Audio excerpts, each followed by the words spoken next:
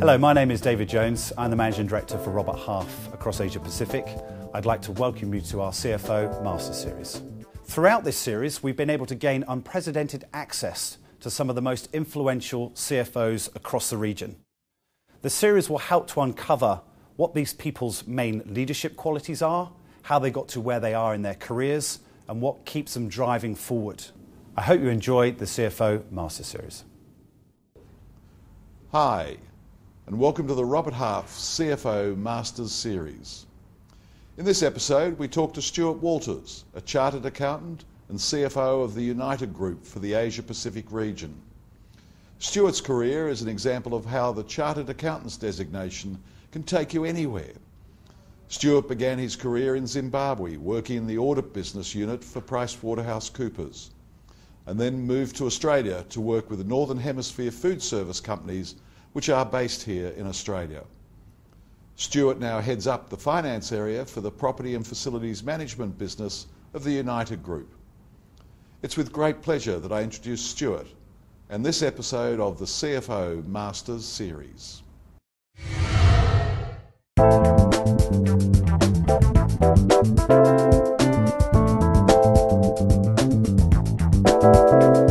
Stewart Walters, welcome to the CFO Masters Series.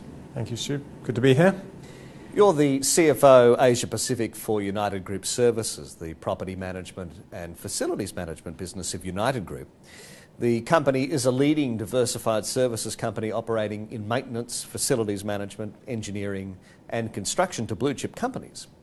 With a market cap of $3.3 billion and an annual revenue of $4 billion, United Group is one of the largest industrial services companies in Australia. It sounds like an exciting business. It is fascinating, from rail wagons to mine sites to large commercial buildings and property management, which is the part that I work within. As a finance professional and especially as a CFO, to what extent do the activities of the company for which you work influence your desire to work there? Fairly high. I think being interested in the industry that you're in is a critical part of being a CFO. The counting the beans part of it you should do in your sleep, but really understanding and enjoying the business and what it does and what the end product is, I think is what makes a job go from being good to a really great job and a great environment. Like many of the CFOs that we've interviewed for this series, you started your career in audit. Would you recommend audit as an entry point for finance professionals starting out in their career? Absolutely. It's one of the more important means to an end that I think one comes across. I did my audit training, I think, at the beginning because I didn't have anything else from a career point of view to do. Didn't have the chem results to be a vet, so fell into audit, but it became an amazing learning ground. The wide range of industries that you get to audit, I think, and the wide range of people that you come across, I think is a fabulous training ground for whatever you might end up doing in business. Just the sheer length and breadth of situations that you come across from when you start out to when you finish your audit training, second to none. You spent 12 years working in the food services industry at a very senior level, and I assume you accumulated a high degree of industry knowledge and experience along the way. Do you see yourself as a specialist finance professional, and how important is specialisation as a career strategy? I frankly think that specialisation is not that important. I think naturally if you spend more than a few months with an organisation and you're committed and intelligent, you're going to pick up fairly rapidly the basics of whatever that business is. Particularly, I think, if you're a CFO that looks to go beyond just the basic finance realm. And I think on that basis that whatever industry that you choose to enter into, you're going to pick up a very good working knowledge within a short space of time, such that you become very effective in that particular industry. UGL Services employs more than 20,000 across 170 countries. And as with any large services-based business, it's all about the people. What sort of challenges are as the CFO by a business so heavily reliant on human resources? Number one, from a financial perspective, it's your largest cost driver. So managing that cost becomes extremely important, from recruitment, training, retention, budgeting in an uncertain labour environment. It's an everyday, every week issue that needs to be dealt with. So it's keeping an eye on it all the time. You spent a number of years as a deal maker at the Westpac Institutional Bank, working on private-public partnerships. What was that like? Very interesting. Had a thoroughly enjoyable couple of years understanding banking, getting to understand deal making and infrastructure. I dabbled in it in my previous role where we had worked as the facility manager in some of these deals, but seeing it from the inside, I must say, blown away by the sheer ingenuity and intelligence of the people that work in those sort of spheres. Given your background at the Westpac Institutional Bank, did you ever hear the sirens call of a job at an investment or a merchant bank? Yes, but I think within the group that I worked, frankly, there was enough grounding in reality and good risk management that I suspect we worked within maybe a narrow sphere that never bordered on something that made me start worrying and waking up at night. The early part of your career was with PwC. Do you see the large accounting firms as a breeding ground for talent in the finance profession? Absolutely. I owe the 10 years that I had at PwC taught me the skills that I now can put in practice, and wide-ranging skills, from managing people, managing ambitious people, clients, networking, relationship, and problem solving. A wide range of business needs I think you are equipped with as you start as an audit graduate and as you work your way through. Do you prefer to hire people from a similar background? Yes, but to a point.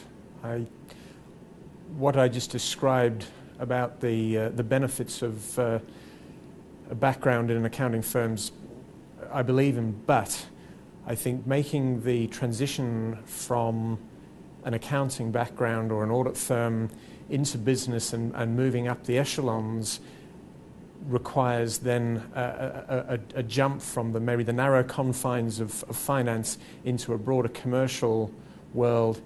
Some people do it well, some don't, and certainly some people who have got a broader business background sometimes make the transition better. I don't think there's sort of one definitive answer.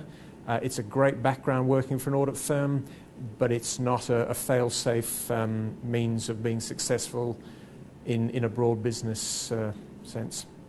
What qualities make for a great finance professional? Having a very balanced view, I think, of risk and growth. I mean, I learned fairly early that if you become a deal breaker in everything as the CFO or as the accountant, naying everything, you won't get very far, both in the organisation, you won't get very far with any of your colleagues, and you're going to be in an organisation that ultimately probably won't grow and be successful. Knowing where the balance is, being able to intuitively understand risk and reward, I think, is one of the most important aspects of a CFO professional.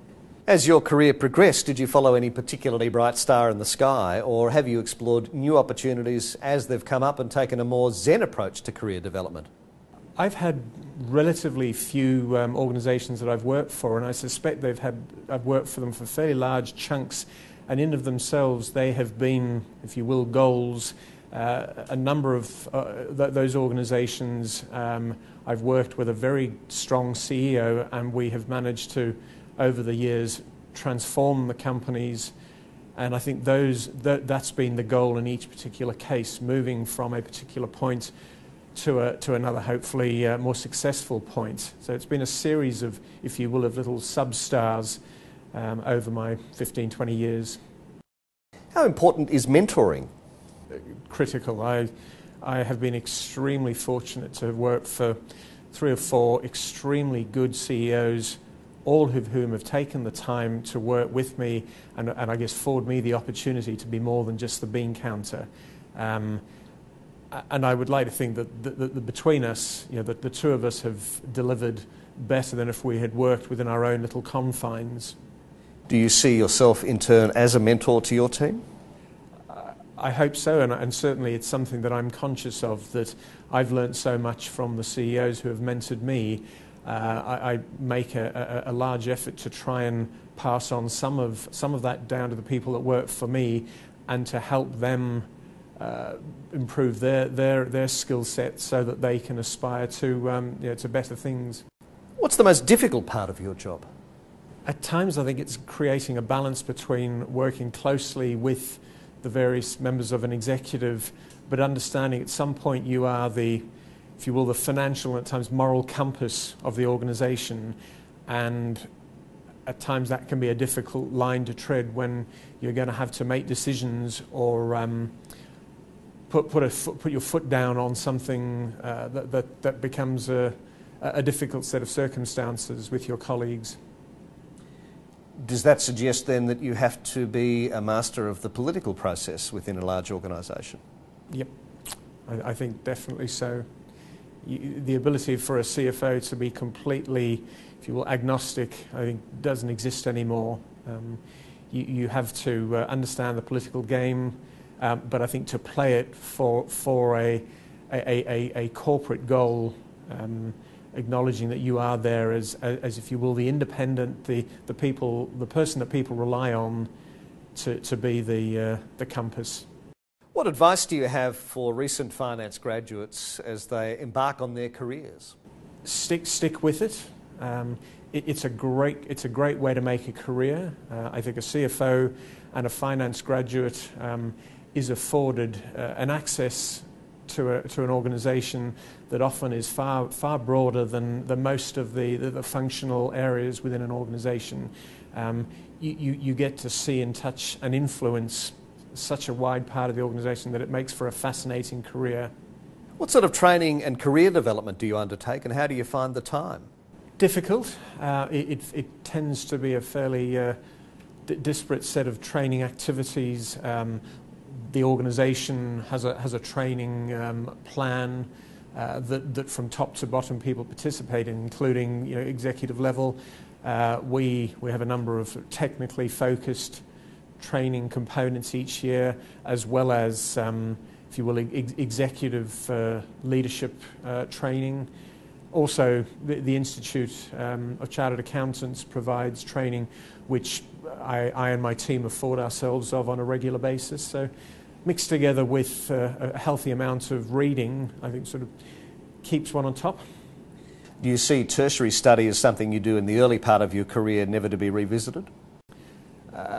I still harbour a desire to probably do some more executive tertiary education. I think time and children make that increasingly more difficult. Certainly I think getting your grounding in tertiary education early on is good. Filling in over time is a nice to have. You mentioned your family. How do you achieve a work-life balance? A couple of simple rules tend to be work very hard during the week, get up early and get into work very early, be back for the evening, tend not to work on weekends. And contrary to most of the population perhaps, I think BlackBerries are a wonderful device, and having them on 24/7 keeps you in access to the company and what's going on, and able to react to things immediately. I don't find it a distraction. I think it's a wonderful invention. We find ourselves at an interesting time in history, with technology, a highly volatile world economy, the challenges of climate change and our response to it, all mingling to guarantee that the only thing we can bet on over the next decade is lots of change. How is this environment of rapid change affecting the way that CFOs manage the finances for their companies? I think different CFOs will have different views. Mine is certainly that CFOs, by virtue of their training, are accustomed to change, flexibility. If you think back to an audit background, you're moving from one client to another every couple of weeks, different set of circumstances. So I think inherently CFOs understand that change is good, that change is not a threat. And so I think a good CFO will be looking for change as a positive thing and looking to try and ensure that it's done in a measured, balanced fashion. What sort of role would you like next, and do you see yourself occupying the CEO's chair? I would like to think at some point, yes. I think the training and, as I mentioned earlier, this gradual broadening of my commercial acumen, I think, is a good grounding for the CEO slot at some point. As I said once again earlier, that the CFO has access to such a wide range of areas within an organisation that I think it's a good grounding for taking on the broader general management role. So see that certainly as some part of the future, but the next few years certainly looking to just entrench myself in my current role. In your experience, do CFOs make good CEOs? I don't think there's a one answer for that. I think some CFOs, it's a natural progression, and they make great CEOs, but I certainly don't think it's a fail-safe progression. Stewart Walters, thanks for joining us today. Pleasure. Thank you, Stu.